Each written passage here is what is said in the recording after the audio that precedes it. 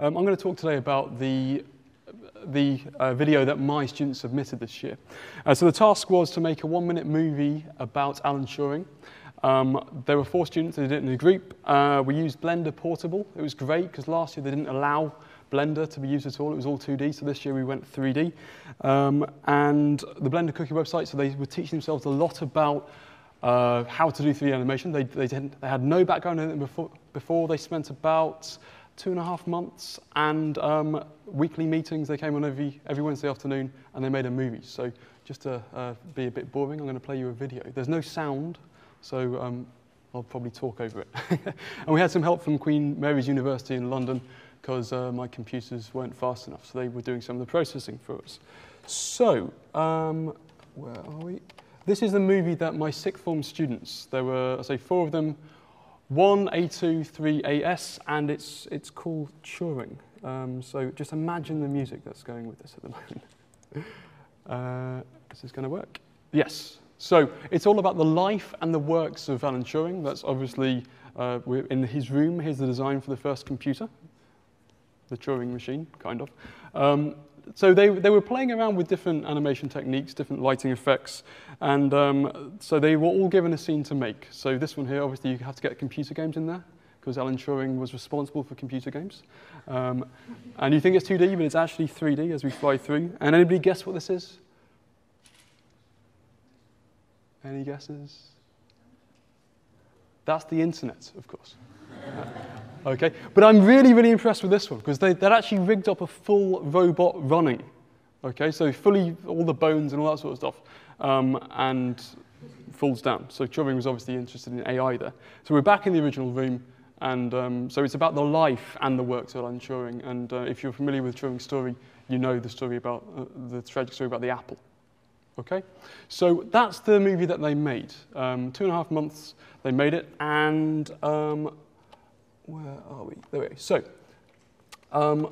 what did I learn? Well, number one, I learned that they won. They've won something. I'm not quite sure what it is yet. We've got to go, and we've got to go to Manchester, which I'm really not looking forward to. I'm at sixth form college. My term finishes before this event happens. So I have to go in my holidays and take them to this event, which is a little bit annoying. But we've won something, which is fantastic. You don't need to wait until you need to learn 3D.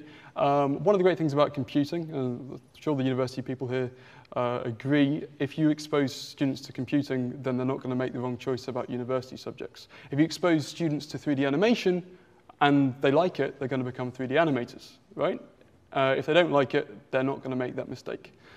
So some of these kids are now going, yeah, this is really, really what I want to go and do with my life. And they're reading books, they're reading websites, and they're making lots more stuff. So I learned that. As we teach ourselves, we learn this almost every day. Kids pick stuff up that you just like, wow, I can't believe they're learning this stuff. So they are way, way better than me now. I really need to buy a render farm, right?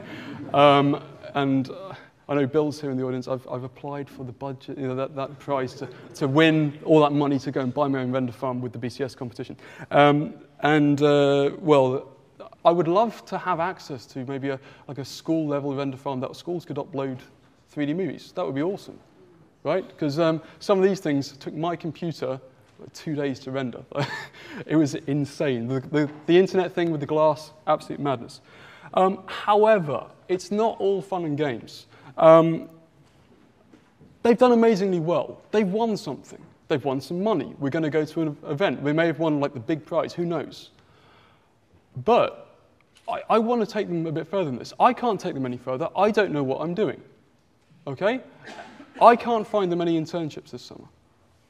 So they're going to sit around at home. They may do a bit of 3D animation, but what are they going to do with their summer? Probably not much in the way of academic stuff. So I've learned that, and I'm trying to fix that at the moment. So if there are anybody's here who wants to offer me some 4 internship positions for the summer, please have a chat with me. And I've also learned that teaching knowledge is key. And this is very important with computing. I don't know what I'm doing with 3D animation. Those students there, they taught themselves an awful lot, but there were situations that I had to get my friend in from Queen Mary University, who's an absolute expert with Blender, to come and answer these questions for them. So these were, big problems that I certainly couldn't solve, they couldn't solve.